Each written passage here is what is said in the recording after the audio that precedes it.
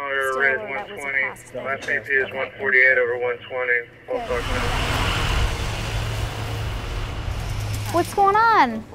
Barely past 7:30 on Monday morning, and the Rex ED is busy. Ma'am, I'm Dr. Haugen. Are you still feeling short of breath? A young woman arrives with her lungs full of fluid. Emergency physician Dr. Cheryl Haugen rushes to help.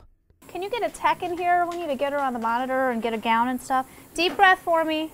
Meantime, patient after patient arrives being treated by other physicians and nurses. It's okay. Come here, hold my hand. It's okay. It's okay. We're going to try to get the fluid off and help your breathing. Okay? The lungs will clear with treatment. With all this going on, the ED team stays ready for a STEMI or heart attack patient, and they're trained to act quickly. Which means time is heart muscle. Really vital to get to a hospital and try to restore blood flow to the heart as quickly as possible to try to preserve the function of the heart muscle. Okay, stats are 100%. In the early afternoon, a possible STEMI patient arrives in the Rex ED. The care of these patients oftentimes begins before they ever hit our door. It begins with Wake County EMS's well-trained paramedics.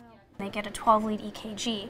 Through the use of technology, they can then relay that EKG to us here at Rex Hospital, and it gets reviewed by the emergency department.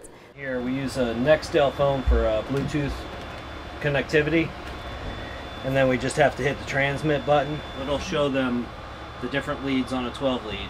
Just with a glance, we can really readily identify patients that are having an acute heart attack, and we call that a STEMI, or an ST elevation MI.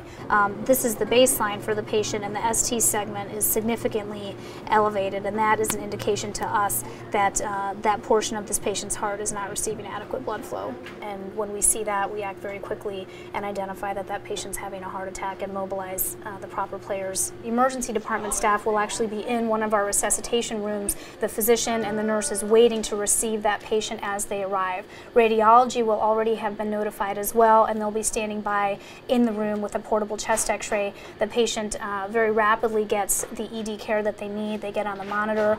We'll get another EKG if we feel it's indicated. They'll have IVs established and notify the cardiac catheterization team for the lab. We can identify the cardiologist, and we get the ICU nurses. On this day, the cardiologist meets the patient in the ED on the way to the cath lab.